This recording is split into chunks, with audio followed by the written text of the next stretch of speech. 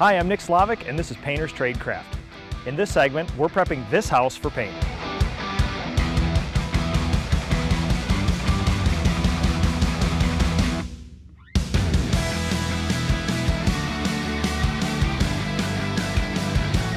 Every one of our projects starts with a standard operating procedure, or an SOP.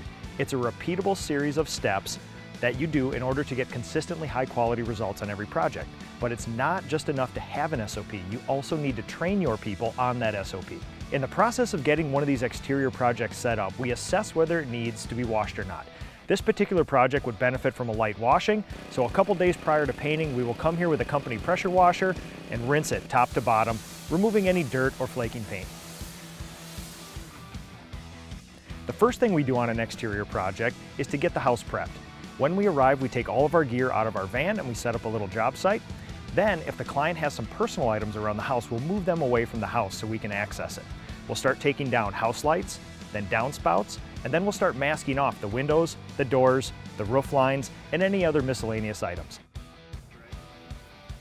The standard operating procedure for masking windows goes something like this. I'll go up the ladder, I'll dispense some masking and plastic over the top with our hand masker. I'll pull it down to the bottom and tack the two corners to keep it tight. This will make masking the sides easier. I'll go back up the ladder, secure the sides, come to the bottom, cut off the extra, and secure the bottom. This ensures that you will have a drip-free, micro-dot-free window at the end of your project.